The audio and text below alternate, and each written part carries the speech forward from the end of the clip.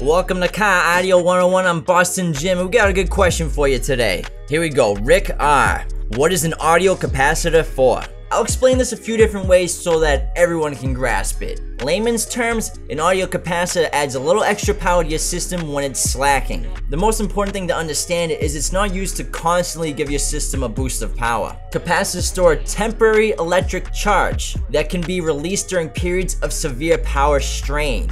For example, a very common issue that people with powerful systems, high-powered amplifiers have is their lights will dim when they're hitting high bass notes or using a ton of power. A capacitor could solve that problem. So its power is always instantly ready for the amplifier if it needs it. They improve the electrical system by providing a buffer between the alternator and the amplifier. So when you're hitting these really high bass notes and the amplifier is drawing more current than the electrical system has stored directly, the capacitor basically covers its and makes the difference with its stored power. This way your battery doesn't get overloaded and the car voltage remains the same. Capacitors ensure your music will never go flat and you'll enjoy the dynamic reality that you love. Capacitors will smooth out the peaks and current draw from your amplifier during peaks and high bass notes in the music. Follow-up question: even if my lights don't dim, won't a capacitor still improve my system's low-end response and overall sound?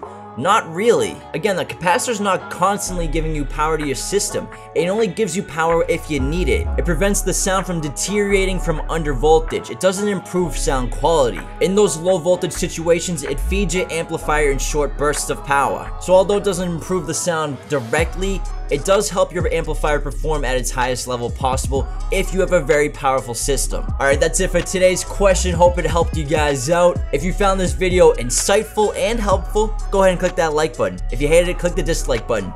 Join the conversation below and subscribe to the channel if you're new. Go to qualitymobilevideo.com to get all of your car audio and video gear with us today. Thanks for watching.